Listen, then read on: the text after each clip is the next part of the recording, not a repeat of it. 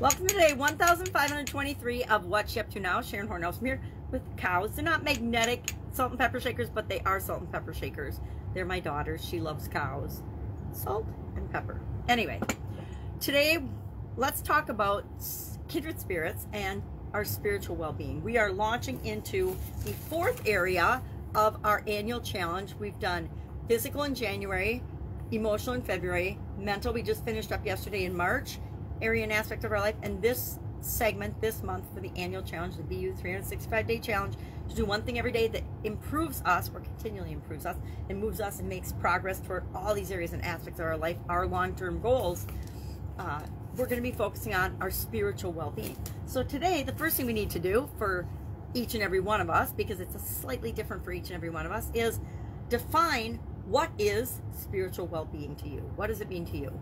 So that's our action item today. Define what spiritual well-being means to you. And we talked about some of the components, some of the things that might make up spiritual well-being, and just gave some ideas about that. And through the course of this month, we'll really explore our own spirituality, our own experience. We use the SOAP framework to help us move toward something that we want with respect to our spiritual well-being. And then, like I said, over the course of this year, we will go through it at least 12 times, the SOAP framework, so that it is installed in our subconscious and we just automatically do it. Mine, after 10 times of doing the 30-plus day Get Up and Go challenge in 2020 and 2021, it's already in my subconscious. It's automatic for me. When something comes up, a change or a challenge or a goal or an objective or an opportunity, it automatically subconsciously goes through my SOAP framework. And if I need it to, because it's something that needs more conscious consideration, it'll pop up into my conscious. And guess what I do? I apply the SOAP framework again. So today, in order to be more consistent and make my life easier, to be perfectly honest, I decided, I think it was probably, I don't even know if it was in January or February, I decided that I was going to make the idiom for my Supersize Your Business group correspond to the annual challenge topic, so I didn't have to have my brain going in, completely opposite directions some days. And it also made it easier to have an idiom that's topic and specific for a period of time. Now, yesterday I looked up spiritual idioms and that religious sometimes idioms, and a lot of idioms come from the Bible or originate in the Bible. The Bible is one of the main sources of idioms and expressions that we use today. Why? The Bible's full of stories, right? And stories are the things that stick with us the longest. I think the Bible is clear evidence of that stories are one of the best ways to communicate anything and sell anything to people, right? What has been sold to more people than organized religion? Religion, the Bible, different religions, right? Not just the Bible, but any religion, the Quran, whatever is your book of faith. So, or not. Maybe you're not religious. Like, I'm not religious anymore. I'm spiritual, but not religious is how I describe myself. So we have to first define it.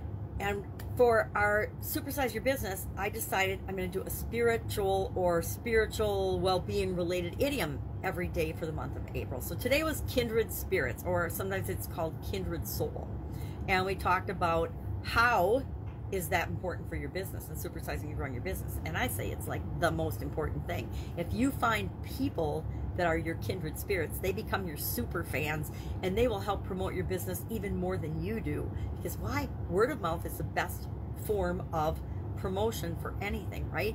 We buy things based on other people's recommendations, even other people we don't know. Thus, the Amazon rating system and all the different rating systems that have come about, the Yelp and the different systems that rate things and give us an idea of what other people's experience with something has been. Because I'd rather hear from other people what their experience has been than from the person selling me the thing, right?